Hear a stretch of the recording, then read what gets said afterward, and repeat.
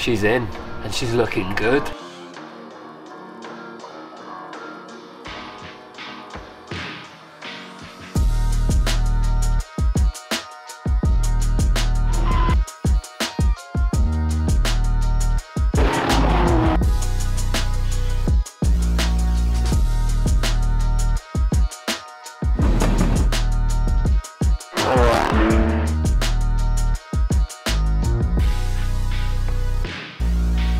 Welcome to German Auto Werks, where in just 5 weeks we took a stock M2 to this beast of a race car. We've got 7 weeks to complete this project, so if you want to see how we took it from this to this, stay tuned. Hello and welcome back to German Auto Werks, where today we're starting episode 3 and it is day 5 of the build. Today we're taking the car down to another workshop to install the roll cage. We're just in the workshop now, just putting the dash bar back in and the steering column. It's just going to allow us to move the car around a little bit easier to get on that bad boy trailer that drops down, which is pretty cool. So yeah.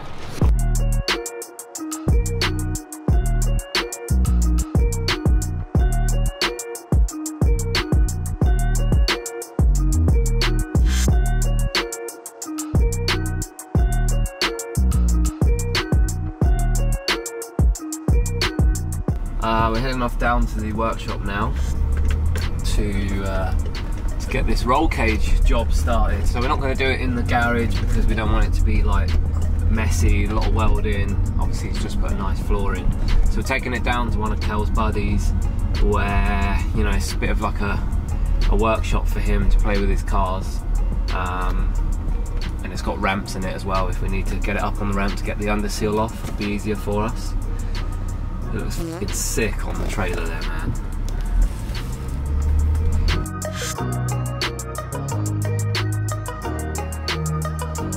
Okay, so we just turned up at Complete Auto Repair. This is where we're going to be doing the roll cage install. We've got Chris over here down from Colorado, which is super cool. He's coming to do the welding for us. And yeah, we're just going to roll the car off now into the workshop.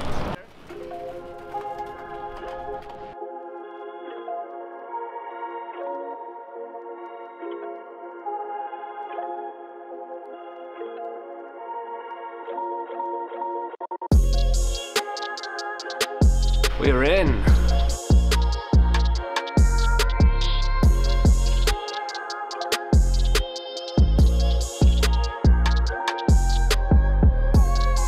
We just started on making foot plates. So these are kind of like pre-made, and then we've got to cut them to the contours of the car. So we've got our marks already pre-made here. We're just going ahead and cutting them out.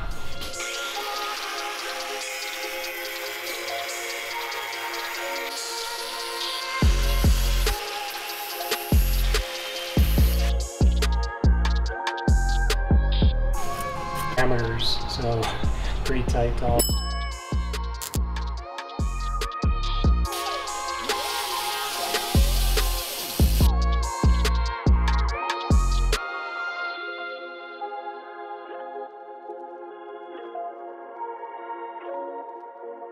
So that's the end of the first day of welding.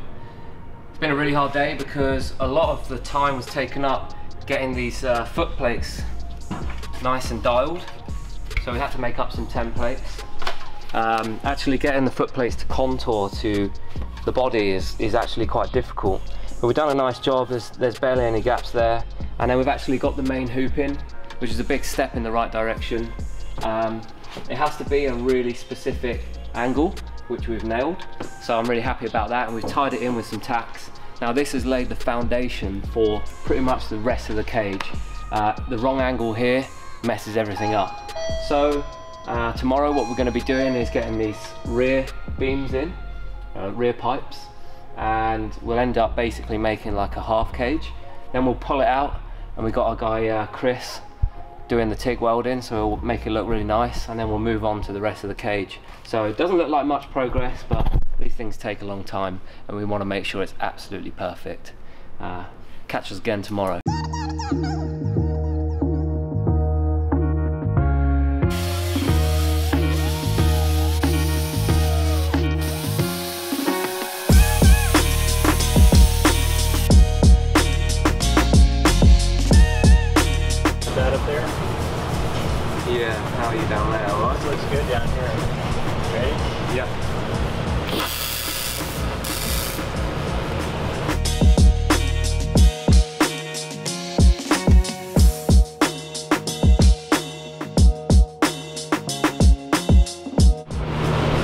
next morning and we're now making some good progress on the roll cage. We're starting to get those rear stays in, literally being welded in as we speak. Then we'll start to get the diags in. Yesterday was hard because we were getting that lean on the main hoop absolutely perfect, and now everything's just falling into place lovely. Let's have a look.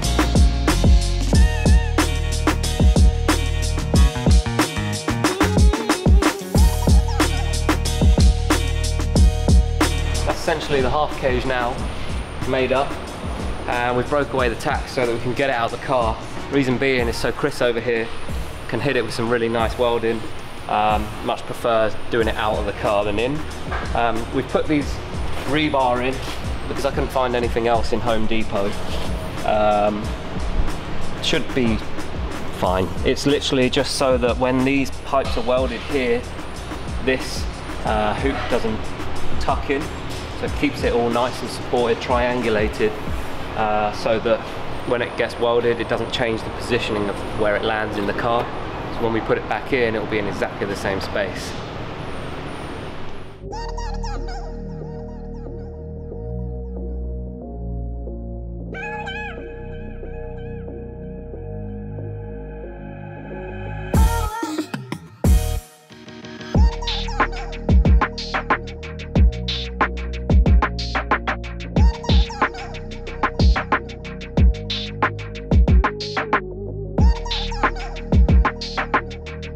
That's the end of a really successful day.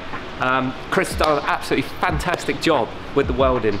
TIG welded, look how lovely that looks around there. Really nice stuff. It's really hard to do this in the car, so we actually took the half cage out so we could weld it on the bench. I think he's done a fantastic job. Tomorrow's job's going to be putting this back in the car and making up the front of the cage, the pit props, getting everything nice and tied in, and this rebar off. Tidying that up tomorrow, we don't need that anymore. And yeah, I just think Chris has just done a fantastic job, and really excited to get this back in the car.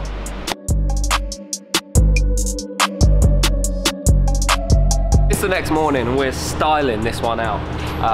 We're doing really well so far, so I've got the diagram.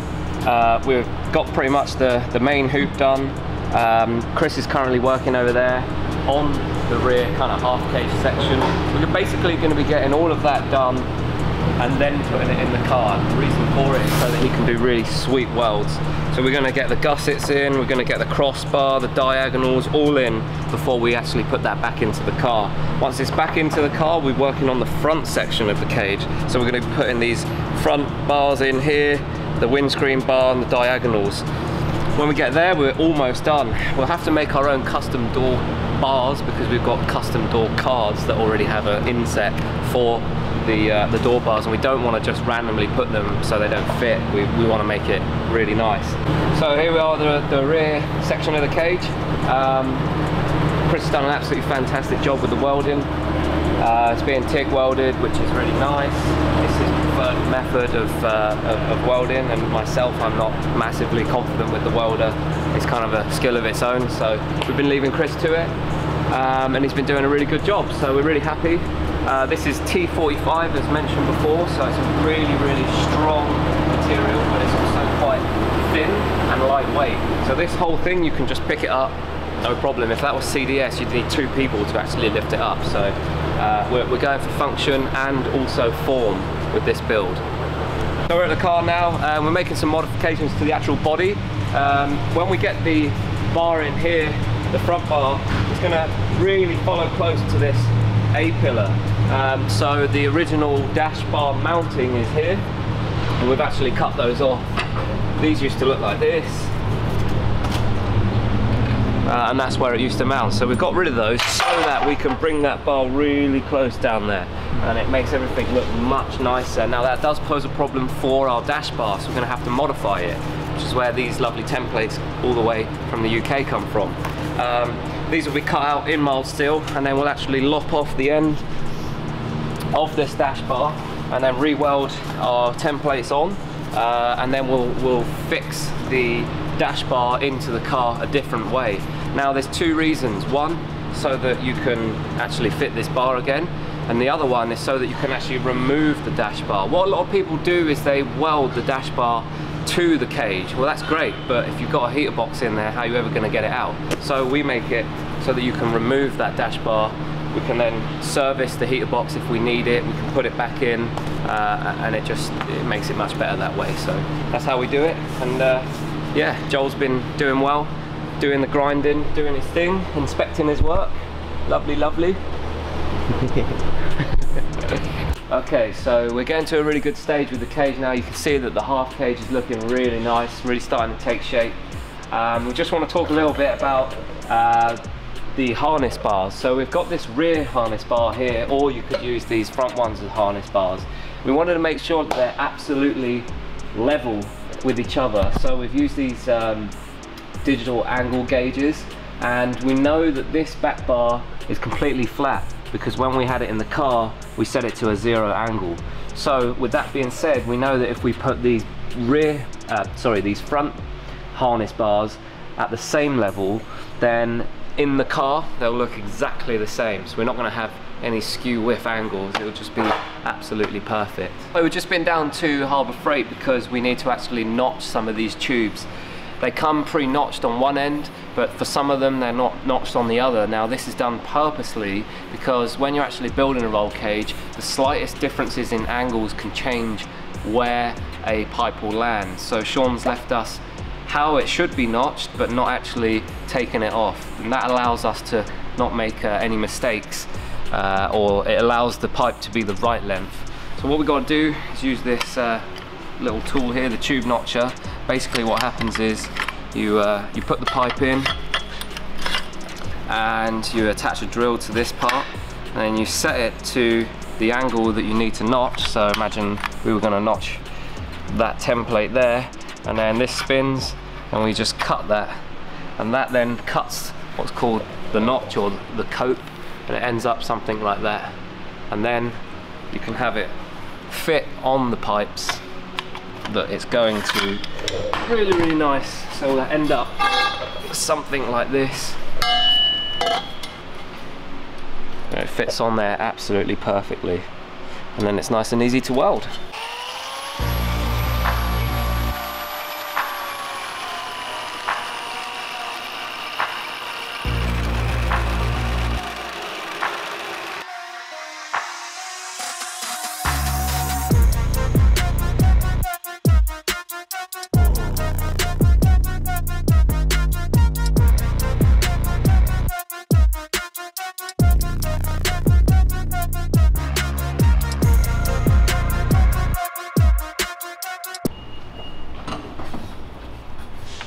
She's in, and she's looking good.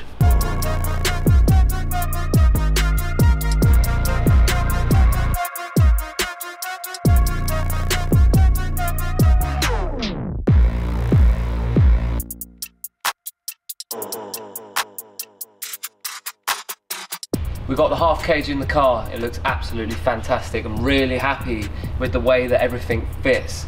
I mean, it's so nice and tight down the sides here. Gussets looking great. It's lightweight, being T45, and it's turning out really nice. So it may not look like it took long to actually make this, but it actually did. The team have been really, really good. We've been putting in some late shifts to get this together.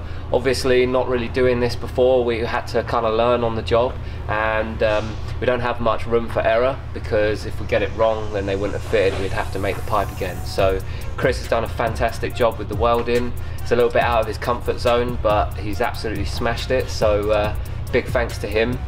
And Dalton's been really good at the shop here as well, making us feel really welcome, so big thanks to him as well. Next stages is actually getting these front bars in now, these A-pillar bars.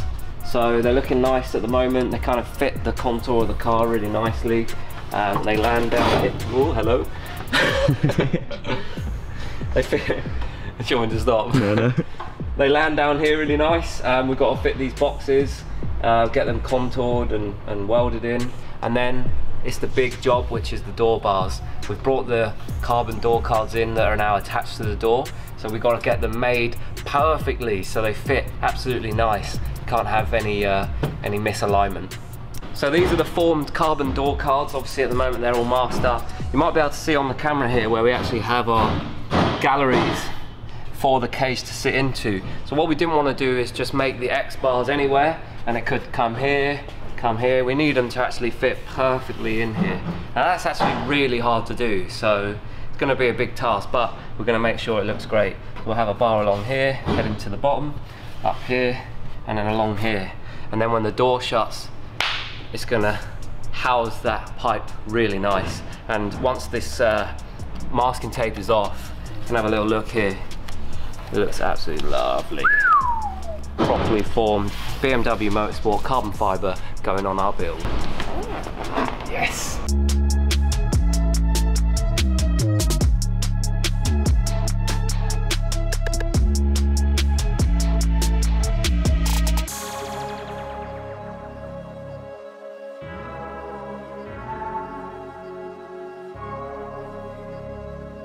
My friend TK would tell me this. He'd be telling me about painting, and he'd get his fingers like this, and he'd go, yeah, that'd be nice, yeah.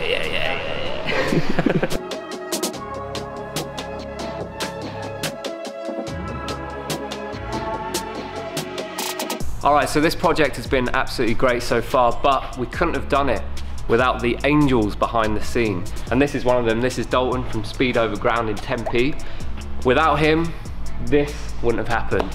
He's let us use his workshop. He's been so accommodating. He's let us use all of his stuff, which is so good when you're literally in another country and you don't know where anything is. He's told us where things are. So if you're in Tempe or in the Phoenix area, and this guy is so knowledgeable, he knows everything about everything, and you need cars, fabrication, performance work, hit this guy up.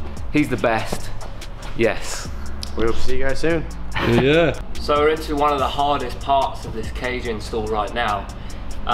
We've bought carbon door cards, which we've mentioned before, that have inlays for these door bars. So it's quite important that we actually follow that curvature, otherwise it's going to look rubbish, but that's really hard to do. However, we've managed to get the first bar in and it's looking really nice.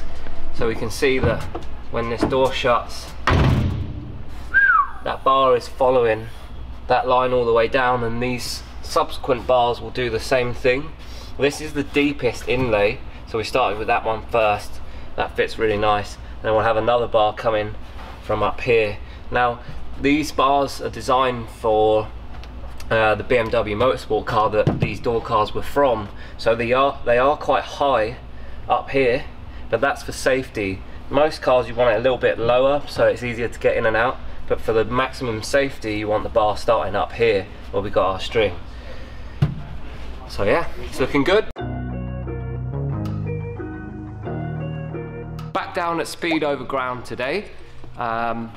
Unfortunately Colorado Chris had to go home, so the cage is 95% done, but we're going to have to finish the rest of it off down at the paint shop, which is happening tomorrow.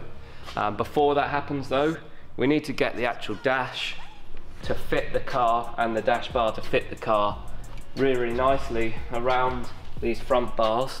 Now we want to do that before we put the pit props in, because then you can actually get the fitment around the dashboard really nice, get it fitting lovely before you actually make it harder to get that dashboard in.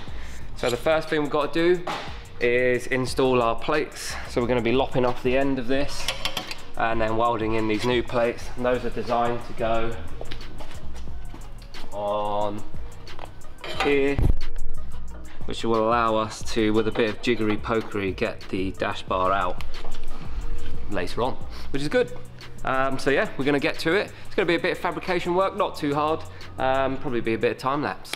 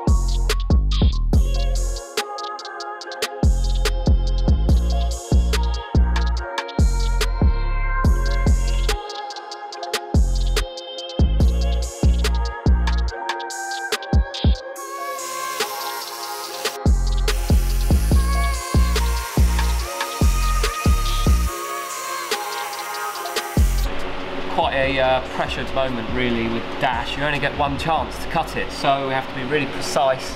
We can just cut off very, very small measurements and kind of sneak up on where we need to be. Basically, I've got a hole cutter here which is the size of our pipe, and I know where the pipe lands roughly. So what we've got to do is notch the dash so that the pipe fits in there at the orientation of the roll bar that comes down the front.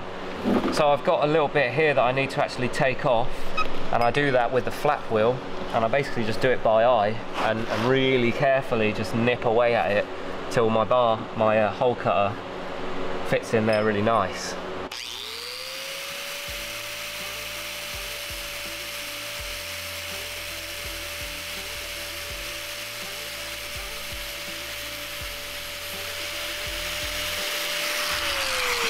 It's as delicate as that really. With a bit more, we'll have that fitting lovely and snug in the car.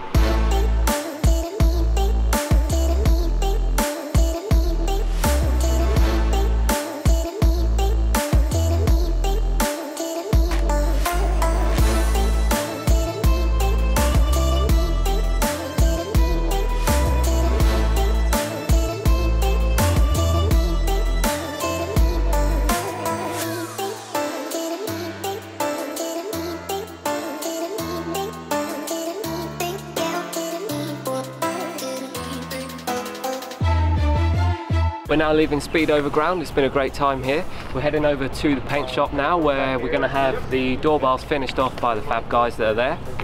Unfortunately, as we said, Colorado Chris had to go home. But then it will be painted in Sunset Orange. It's going to look really good. Then we'll get it back into the main workshop to finish off our build.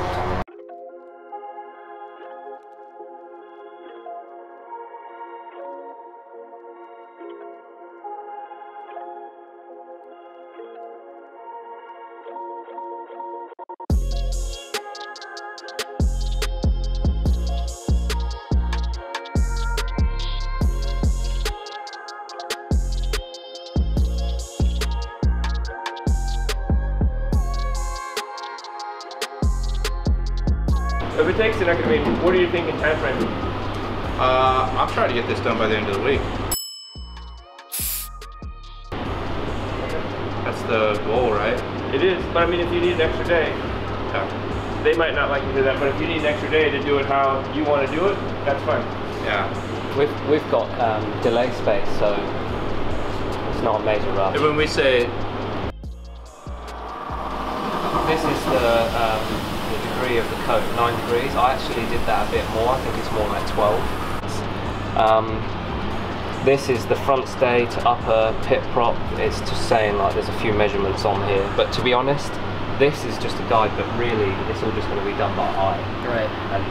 And it fits where it fits. Yeah. The car off down at KG's Classics. These guys are doing some insane builds inside, which will be cool to show you later on, but for now the guys are okay. They're going to tackle the extra bits that we need doing, and I'm really excited to see the paintwork as well after Kevin has dealt with it.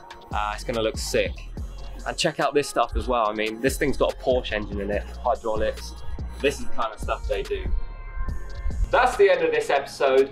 We hope you guys have enjoyed it. It's been a really difficult week for us, a little bit out of our comfort zone, but we've managed it. The car is going to be coming back next week, lovely and painted. While it's away, we're going to be tackling this, the wiring loom. We're going to make sure that there's no unnecessary wires in the loom. It's going to be all taped up and fit lovely back in the car, so that the car's going to work as it should, but not have any unnecessary wires hanging around. It's going to be great. Hope you catch us on the next episode. If you like this one, don't forget to leave a comment, like and subscribe.